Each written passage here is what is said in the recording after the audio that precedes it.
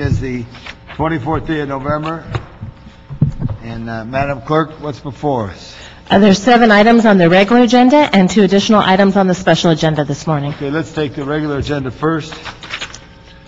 And item number 1 is a communication from the mayor relative to the appointment of Ms. Erin Pack to the Commission for Children, Youth, and their Families. Great. And would you please come to the center table? Good morning, Ms. Pack. How are you? So, they're being proposed by the mayor Yes, for Children's, Youth, and Families. yes. Great. And how are you today? Fine, Councilman. How are you? I'm all right. Driving a little harder and trying to get things done around here because it's a tough time that we're in. So you're familiar with the mission of Children, Youth, and Families and the current challenge of their consolidation? Yes, I believe so. Right. You want to give us a little 1 minute, what's in here that makes you want to help there? Sure. Again, my name is Erin Pack. I am the Chief Executive Officer of Korean Health Education Information Research Center. It's a community clinic that we operate. When I was asked by the mayor to consider joining the Commission for Children, Youth, and their Families, I was quite excited. It is something that is very close to my heart and very close to the work that I do day in, day out, trying to improve the quality of life for the children and families in the Los Angeles area. So I feel that I could be an asset to the organization. Absolutely will be an asset. I've been to your facility. I know not just the passion of you, but that it permeates through all employees and what cares. Madam Clerk, when does this come to council? This morning, she'll be Great. attending We're council. going to vote for it. We recommend approval. Thank you. Go get coffee, do whatever you want. We'll see you in an hour and a half. Okay, thank you. All right, thank you very much. Next item, please. Next item is also a communication from the mayor relative to the appointment of Mr. Robert Levy to the Commission on Disability. Thank you. Hi, Mr. Levy. I knew a Robert Levy in West Los Angeles. You ever meet another Robert Levy? If you like him, I'm that other Robert Levy. Oh, I like him. He lived in the same zip code as yours, I think, close to it, and he also, but he worked with the county for many years. But thank you for your desire to be on a commission. Mr. Levy, I appreciate your dedication. You know, it's a very trying time. Tell us a little about your passion. My past is fairly simple. I was a foster child for many years in the San Fernando Valley at McKinley Home for Boys. When it was Which home? McKinley Home for Boys. Okay. Before it moved to San Dimas, it Right. was where the Sherman Oaks Galleria is. Or Right. The mall. I was Pacific, what was the one out there on Topanga? Pacific Boys Lodge. Yeah, I remember that too. So I grew up as a foster child. Eventually, most of my family passed away. I got adopted at a very late age, which was fine, and went through a name change at that point. I was born Robert Wolf, later became Robert Levy. I'm a lawyer by profession, Right. who didn't enjoy practicing law because I felt I was defending poor law, and I wanted to get into the policy area to try and change policy. I have disabilities, including a hearing disability in both ears. I have 3 different forms of cancer, so I have what I call a silent disability. 2 years ago, my family formed the National Foundation for Healthy Communities. That foundation was established because of the challenges I had with health care. And I felt if I was having challenges knowing the system, how many other people would have challenges? Today, we do outreach programs throughout the United States, going into communities that are challenged with mobile units, doctors, do mammograms. We partner here in LA with Shivas USA so we can get the kids. So we do a lot of outreach, and this appointment to me is personal in nature as much as it also is good for the city, and it's good for me as a resident of the city to donate back to you. Well, I'm excited, Robert, for that. When does this come before the council, Madam Clerk? Also this morning. So you could give it to the top of City Hall? Yep. Okay, you can go get coffee or go read a book. I'll go, Too early for the library to open up. I need some coffee. We're going to see you in about an hour and 15 minutes. Thank you very much for your desire to serve the city of Los Angeles. Thank you. I like your story. Thank you. Next item, ma'am. Item number 3 is a report from the Human Services Department relative to a grant to support the Young Women from Adversity to Resiliency Program. Please. Good morning, Councilman. Jamaica Bell from Human Services. I'm actually here requesting your approval to move forward this item. It's the contract from the LA County Probation Department, which allows us to operate the YWAR program. How much is the contract worth? It's for $217,000 for 9 months of the school year, which is September 1st to June 30th. Thank you very much. I appreciate that. CAO approval? Does the CAO recommend approval? Very good. So ordered. Thank you, sir. Next item. Item number 4 is the LA for Kids Steering Committee report and a resolution relative to initiating proceedings for the 2010-11 Prop K assessment. Good morning, Councilmember. Bernice Hollins, Office of the CAO. This resolution satisfies an administrative requirement of the program. It provides authority to staff to prepare the Proposition K budget for the next 5-year cycle. The LA for Kids Steering Committee recommends adoption of this resolution. Right, and this has been implemented since 1996. 97, 98 was our first program year. Okay, and have we had a 10-year report on everything? Pardon? We had a 10-year report. We're actually currently undergoing a reconciliation of the first 10 years of the program. That item will be scheduled at the steering committee either at the December or January meeting. And that will come to this committee afterwards? If there are recommendations for appropriations or adjustments of the fund, yes, it would. Yeah, but well, I'd like a report any which way. But Certainly. we'll move this forward, and then in the future, look for that. Look back 10 years, because I know it has made a difference in the lives of many, many people. Yes. Thank you. Thank you. So ordered. Next item. Item number 5 is a report from the Los Angeles Department of Aging relative to the acceptance of grant amendments to the fiscal year 09-10 Senior Employment Training Program and Older Californians Act programs. James. Good morning. The Department of Aging is requesting authority. For the record. James Donald, Department of Aging. The Department of Aging is requesting authority to accept 2 notice of grant awards from the California Department of Aging. The first one's for our Title V Senior Employment Training Program, which reflects an increase of $189,234. The second notice of award amendment increases our Ombudsman program by $130,136, but it also includes an anticipated reduction of $542,571 to our Older Californians Act program.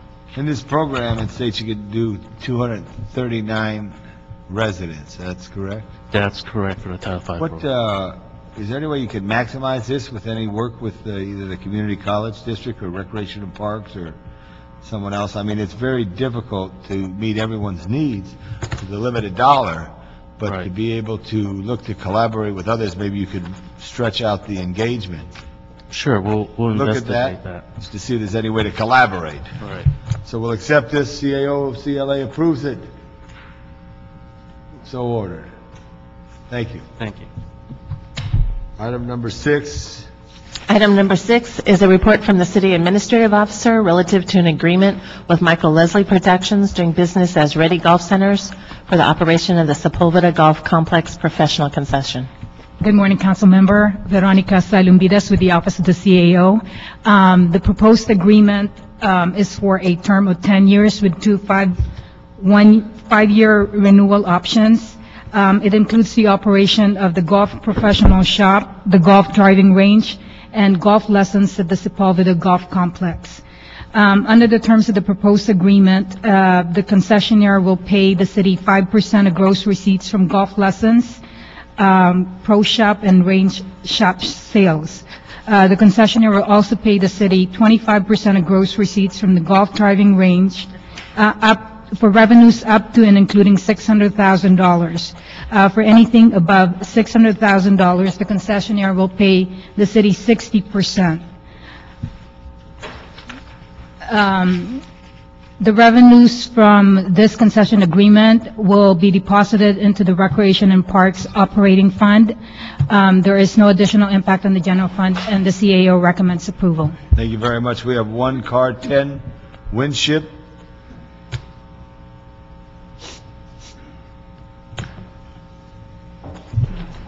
I run a 2-minute public clock unless there's multiple speakers where I run a 1 minute. Please take as much time as you need on the 2-minute. My name is Ted Winship. I'm a resident of the city of Los Angeles. I'm head of the Los Angeles Golf Advisory Committee. I'm chair of that. I'm president of my Hanson Dam Golf Club, a member of the Sepulveda Seniors, and other clubs. I'm here because I delivered a letter, a copy of the letter that was delivered to the Board of Commissioners of Recreation and Parks. I would ask not that we do away with this proposal to operate the facility out there, but rather I would ask that it be tabled until the Board of Commissioners acts on this matter. This gentleman, unfortunately, is, in my opinion, unsociable, and he does not operate the business in the way, because he represents the people of Los Angeles. He represents the Department of Parks and Recreation and Parks. And for that reason, I would ask that you just table this thing, let the Board of Commissioners come to their decision, if any, and then go forth. Well, correct me, before it comes to me, it has to go to the Board of Commissioners. The board has actually approved the agreement, the proposal. Right. The board has approved it, but this matter took place after their approval. Well, this is news to me. Could someone please tell me, because I don't understand what you're saying. And I see the golf manager here. Could someone light to this? This gentleman thinks that the process has not been completed by the Board of Recreation Parks Commission. Before an item is scheduled in this office, at this committee, it has to go through the commission. Rob Morales from Recreation and Parks. What Mr. Winship is referring to is a letter from a constituent citing an incident that happened at the pro shop. The matter has been referred to the department, and we are investigating it. However, that individual isn't here right now. But he carried the letter down. This is the letter? Right. Okay. Have you seen this letter? Yes, I have.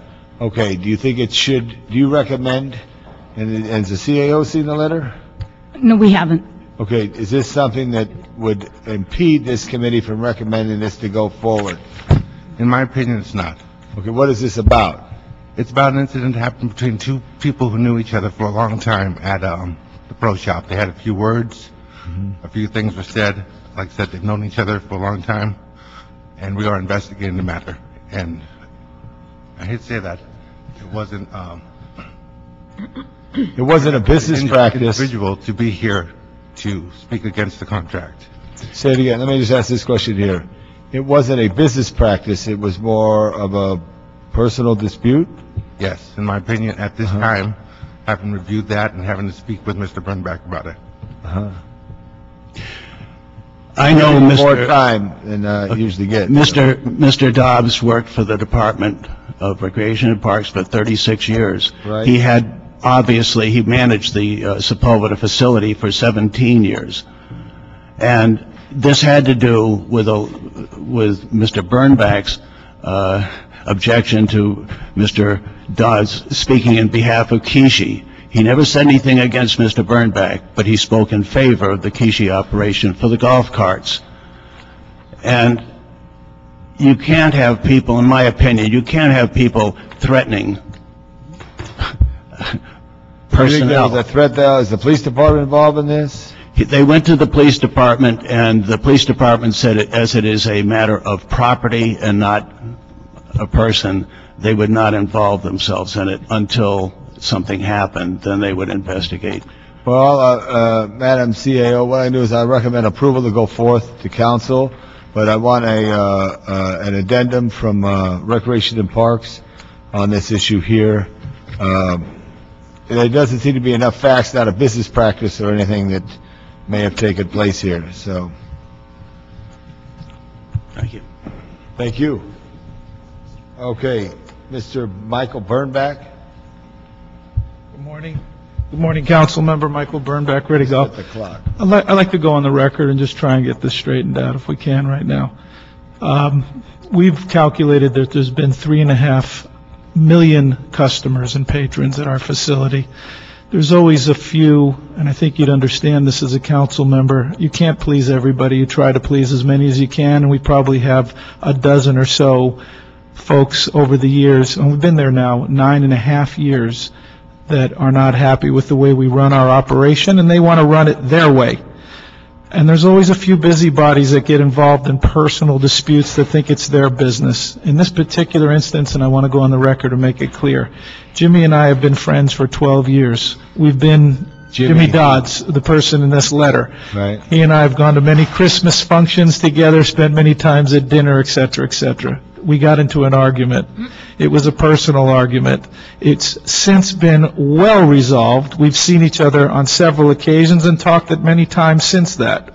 But other people, third hand, like to get involved with things that they make their business that has nothing to do with them and has nothing to do with this facility. And it's so ridiculous that I just wanted to come forward and state for the record the situation as it really is. Okay, for the record, this is going to be looked at by the Recreation and Parks. I'm going to hand them this letter. Okay, you have a copy of this letter? Yes, we do. Okay, and also for the record, the gentleman who spoke, Mr. Winship, left the room, didn't care to hear any other discussion on this, so I don't know what it is, but it doesn't appear to be a business practice or a violation of law. I'm looking at Recreation Parks, I'm not looking at you, and so move this forward. But give me an answer before it comes to council. When's it supposed to be in council? It has not been scheduled. Okay, so it'll be scheduled. Thank you very much. Thank you. Thank you.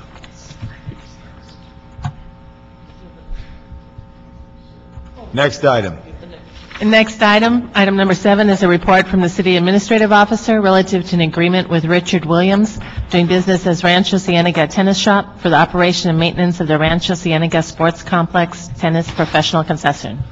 Good morning. Emily Maeda from the Office of the CAO. Before you is a CAO report recommending the approval and execution of a contract with Richard Williams doing business as Rancho Cienega Tennis Shop for the operation and maintenance of the tennis professional concession at the Rancho Cienega Sports Complex.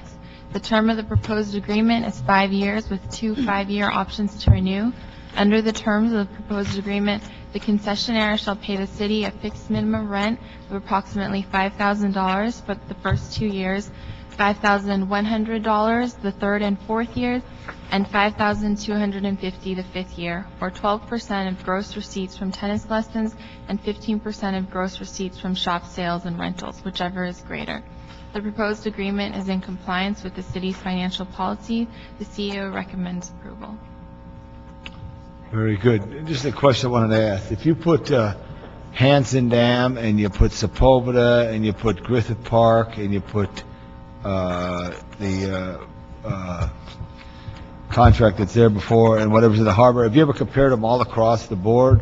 Which one, is there different scales for each facility? No, we haven't. They're all the same?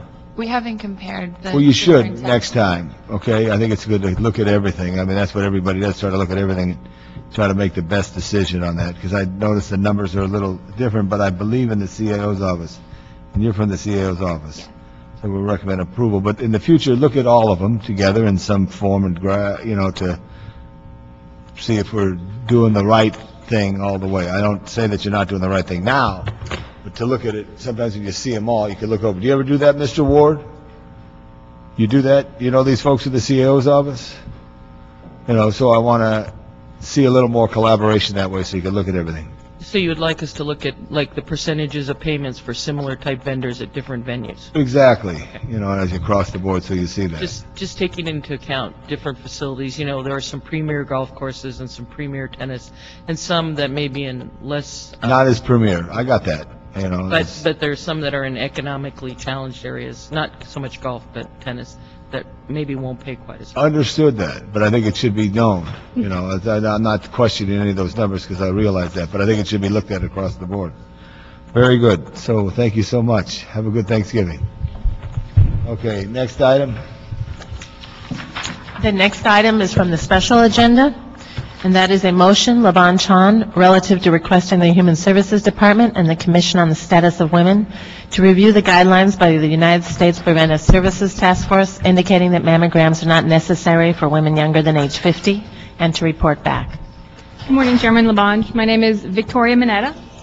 I'm the women's advocate for the Human Services Department, Commission on the Status of Women. And that's a very important role. You know, there's many jobs. There used to be a job here called the city architect, and their job was to speak to issues related to architecture. Yes, sir. The first person. Now, your role is to speak to issues related to women, which is very important, to make sure your voice is loud and clear, because this is the first real time, as the department's been consolidated, that we have a chance to try to capture a focus on an issue that's very pressing. That's right, and I'm very proud to have this position. Thank you. The Human Services Department, Commission on the Status of Women, does not support the newly released guidelines by the United States Preventive Services Task Force that advocates that women should begin getting mammograms at 50 years of age rather than at 40, and once every 2 years rather than annually. We join with groups such as the American Cancer Society, the Susan G. Komen Foundation, and others in expressing concern, surprise, and alarm at these new guidelines. We agree with Dr. Otis W. Brawley, who's the Chief Medical Officer of the American Cancer Society, who still supports the Society's stance that women have annual mammograms starting at age 40 because the benefits outweigh the risks of false positives. He said the Society reached that conclusion after its experts looked at the same data reviewed by the task force. We agree with Health and Human Services Secretary Kathleen Sebelius when she calls mammograms an important life-saving tool in the fight against breast cancer. She advocates, and we agree, that women keep doing what you've been doing for years. Talk to your doctor about your individual history, ask questions, and make the decision that is right for you. A potential impact of these new guidelines includes women not detecting breast cancer until it is too late. If you catch breast cancer early, there's a 98% survival rate. Another impact, potentially, is that women will have a false sense of security, not thinking that they need to get these breast examinations until age 50. The Human Services Department would like to call attention to the fact that currently only 1/3 of the women who qualify for screening under today's guidelines are not being screened due to lack of access, education, or awareness. For African American women, this is particularly urgent because too few African American women are getting annual mammograms and breast screenings under the rules that exist today. Additionally, with the African American population facing diagnoses at younger ages, getting screened early is critical. It is our position that mammography is not perfect, but it is still the best tool for early detection and successful treatment of this disease, and current guidelines should remain in place. That's a very great statement. I thank you. I'm going to just check, Madam Clerk. We're going to, I could call for more testimony, but I think we should get our voice out sooner, and I think there's consensus, especially in talking to my wife, who's a cancer survivor and has been through it and was discouraged from getting a mammogram, and only to find out she had stage 4 cancer at one period and recovered. Consequently, it's just shocking that you have this group, which I'm not for sure of. I know what the CDD is. You know what the CD out of Atlanta, for the Center for Disease Control. Yeah. Yes. There's one voice that I want to hear. I don't want to hear 100 voices from the government. I could deal with one voice in that sense, if this is what we vetted. But all of a sudden, all these new task forces, these groups I've never heard of, are expressing this. Also, I find it somewhat coincidental that it's expressing it during the time of the debate about health care. All that being said, anxiety, you have anxiety every day, and I'd rather have the anxiety and get past the finish line than not have the anxiety and fail to get past the finish line, whatever the day's race is. With that being said, I'm going to pick a time that we scheduled, coordinated with your office. Very good. To get you and other loud voices there together to make a statement that Los Angeles strongly believes it's the wrong decision to make, and that encourage people and find a way. I did have a healthy discussion with someone over the issue of mammograms, in the sense of, you know how sometimes you go to a community fair and there's someone there, like the Lions Club, they do eye tests or something, and the doctor was explaining to me sometimes, you know, I try to reach out to more because more people, you know, you get the opportunity to have a test, the better you know. That all being said, there's a way that can or it can't be done, and we got to do it right, but I don't think we should say wait 40 to 50 at all. It doesn't, and even much more awareness for female, it needs to be done. So we could schedule this possibly within the next week. Is that possible? It can go anytime after next Wednesday, December 2nd. That would Okay, be the we'll first coordinate the time, but maybe the Very good. following week, but we could have it council and make a very loud statement. Los Angeles believes this is absolutely wrong. Thank you very much. Thank Please you. make a copy of that for us and work with Ms. Schechter in my office. Thank you so much. It's very good to meet the advocate and the staff. All right. Madam Clerk, next item. The next item is a motion, Labange Alarcon Gassetti, relative to requesting the Department of Recreation and Parks, with the assistance of Film LA, to report on the department's process to assist and facilitate film productions at city parks and facilities. Morning, Council Member. My name is Mark Carbon. I'm the manager of the Park Film Office for the Recreation and Parks Department. The Park Film Office is located in the old Adobe at Griffith Park, and we have a staff of 4 full-time and 5 part-time film coordinators. We also have 110 film monitors. The Park Film Office is committed to provide... 110 film monitors? Yes, sir. Are they city employees? Are they part-time employees, or what are they? They're city employees. Approximately 50 of those monitors are part-time that are hired specifically and trained to be film monitors, on-site monitors. And Do they include rangers? the remainder are full-time employees that are rangers, park maintenance supervisors, senior gardeners, and water utility staff. Got it. The Park Film Office is committed to provide the film industry with high-quality, economically feasible film locations. The taxpayers in the city of Los Angeles a fair return of their resources, and to preserve parklands for the use of future filmmakers and residents. What the Park Film Office does is provide information and create reservations that result in film permits. We provide staff to meet and confer with location managers on proposed film sites. We write guidelines for each film permit that is issued, and we partner with Film LA on a daily basis, both with each of their film coordinators as well as their supervision and senior staff. What we've done since we have attended the film ad hoc committee meetings that are hosted by the CAO's office, and that includes all departments, location managers, and Film LA. Recreation and Parks Film Office has made 2 presentations, and we also handled all the questions and answers that were presented. We updated the laparks.org website to include the process, rates and fees, and basic guidelines to film in the parks. If a location is not available for filming, the staff will provide alternative sites to the location managers. This is something that we've done, but we've provided even more focus to that. Any permissions not given for filming in the parks or recreation centers are given to myself to review and see if it can be worked out so it can be approved. Ongoing training with our film monitors with focus on customer service skill development, and we continue with our quarterly meetings with Film LA. Repeat the last line.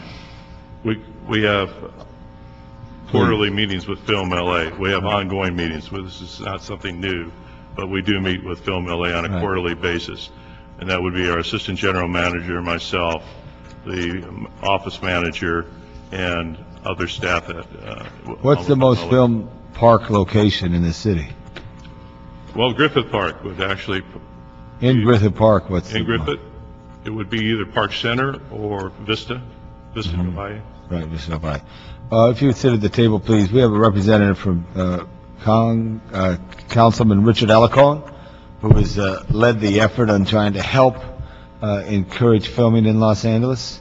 And if you could identify yourself and your position for the record, and then make a statement on behalf of the council member.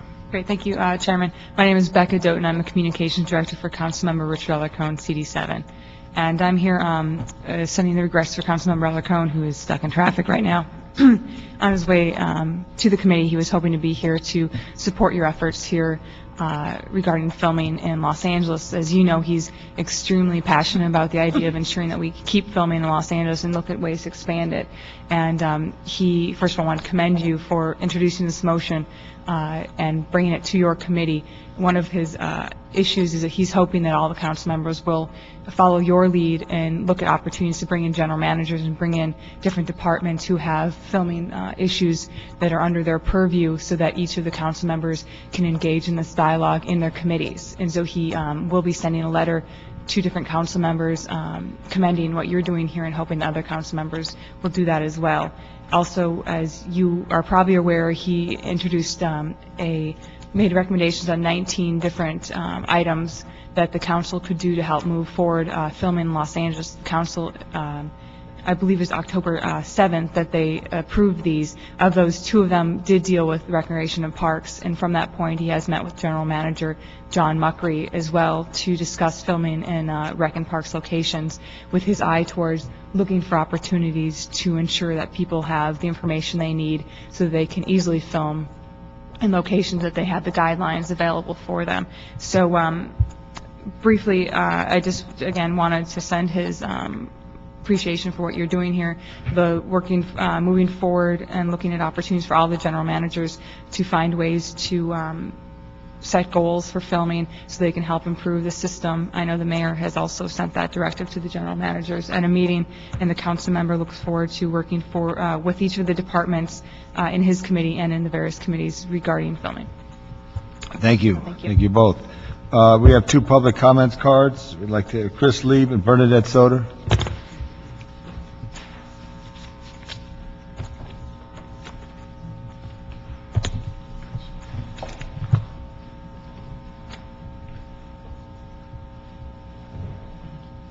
Chris passed to you, Bernadette. So He did. Bernadette Soder first. I'd be first, all right. Hi, my name is Bernadette Soder. I'm with the Greater Griffith Park Neighborhood Council, and I'm chair of the Parks Committee. Filming is part of the natural rhythm and the ongoing history of Griffith Park. The film industry is part of the Griffith Park community. I'd like to first say thank you and let Mark know that I want to thank the film crew that caught my 2 Labrador retrievers who had escaped through a hole in our fence in our backyard last Thursday, stopped filming and held them for us, called us, and we came and got them. That was above and beyond. I appreciate that they did that, and that does show that they are part of our general community. The Rec and Parks Department's budget has experienced deep and debilitating cuts. The budget pays for facilities, for programs and maintenance in our parks. Facilities and programs can hold steady or contract during trying financial times, and then roar back later when the economy rebounds. However, Griffith Park's green and natural infrastructure, its growing things, that are the chief attractant to filmmakers, can be irrevocably lost through fire, through drought, and through lack of funds for simple maintenance and restoration.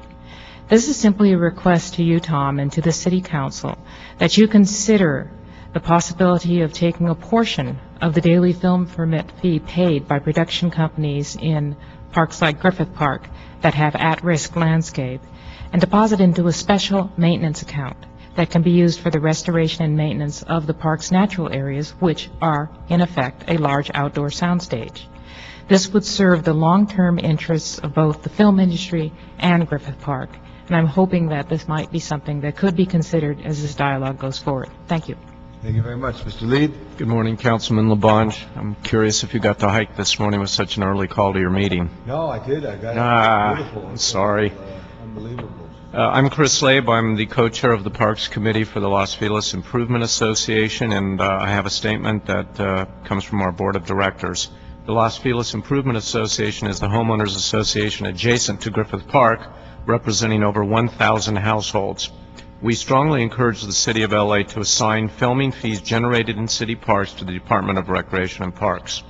Particularly in this fiscal climate, it is imperative that the city keep the parks in conditions that will render them desirable to location scouts and filming entities. These extra funds will assist the Department of Recreation and Parks to do just that. To not do so will threaten a viable and growing revenue stream for the city. Thank you. Thank you very much. With the interest of this issue, I'm going to continue this matter because I want Mr. Alacone to be here. I want my colleagues to be here because there's other parts of the city. I also want to ask the Department of Recreation and Parks to look at all facilities. I think it's imperative. The suggestion here is a good suggestion, but it may be counterintuitive to what our issue is in trying to get the 250,000 ready and able employment base, which is the film industry, back online, away from the Carolinas, away from Michigan, away from other states that have bent over backwards. But at the same time, there should be a way to say, if you're doing this, we want you to know, if you're coming to this park, that this money would go directly to the Conservation Corps or the Nursery Rehabilitation Program. Give them an option. I don't like to put my shoulder on anybody to ask them for anything, but I certainly want to encourage them. You know that, so I think it's something we could discuss at a further date. And we're going to continue this matter 30 days. I also would like to have some community discussion on this to see if there's other ideas as well, but I certainly thank you both for coming down. Madam Clerk. That completes the items on the agenda this morning. Okay, I thank you, everybody, and I wish you all a good and happy Thanksgiving. Thank you.